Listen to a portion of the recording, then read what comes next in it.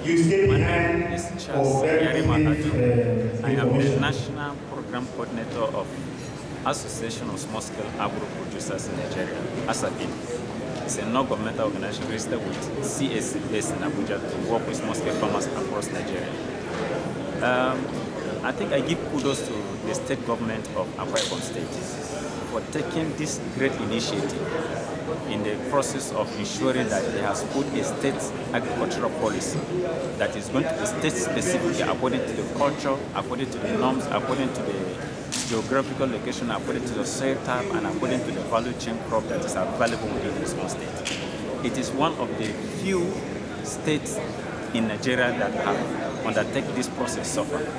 We've been calling upon the state government and the national government to ensure that indeed they go back to the state level, drawing their agricultural policy that gives to the federal government Ministry of Agricultural Policy. The one that is taking place in the national level is the agricultural promotion policy. The Akwa Ibom state government now has come down to the state level to develop this policy that is going to key into the national government agricultural policy, which is also going to contribute to the Malabo and CADEP comprehensive agricultural Africa agricultural program development, which is key.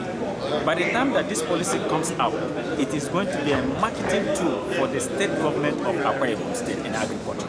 Because donor funding will also want to come and invest in agriculture that will touch the life of small-scale farmers, especially women and youth that are predominantly the ones that are engaged in agriculture.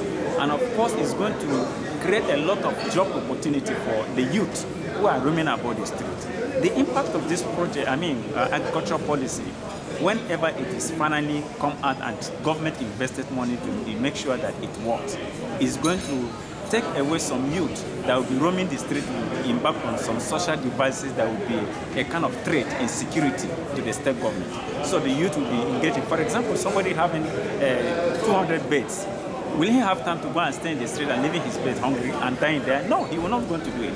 And it's going to reduce the high number of political thuggeries. Most of the youths, they are being engaged in the political thuggery because they don't have something doing as such. But for somebody to take 5 naira or 1,000 naira to go for political campaign, leaving his bed there, he will not go. So the essence of this policy is going to create a lot of impact in the lives of the youth, to give them the opportunity to explore, to be innovative, to be an employer of labor, to create wealth for themselves, and then the wealth in their household as well. So this policy, when it is passed into law, when it is come out and backing up with financial commitment, it will go a long way to transform the economy of Akwa Ibom State.